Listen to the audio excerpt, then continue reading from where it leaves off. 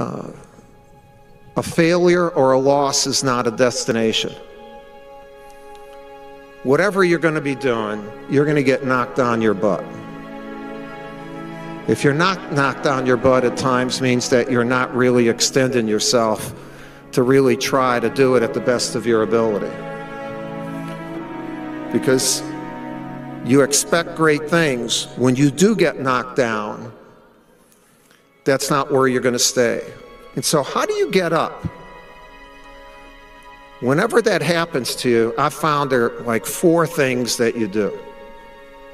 The very first thing is you remember attitude.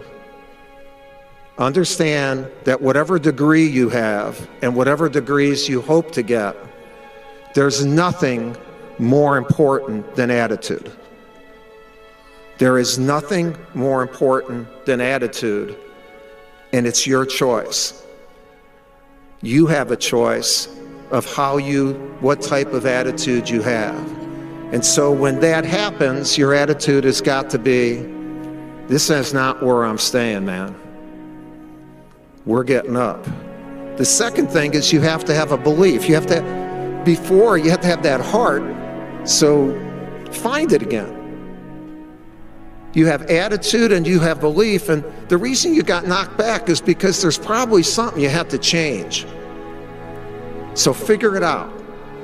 Figure it out and prepare.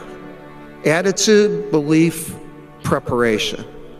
And then the coolest thing is then execute. Execute what you've just had a great attitude about, belief, and preparation.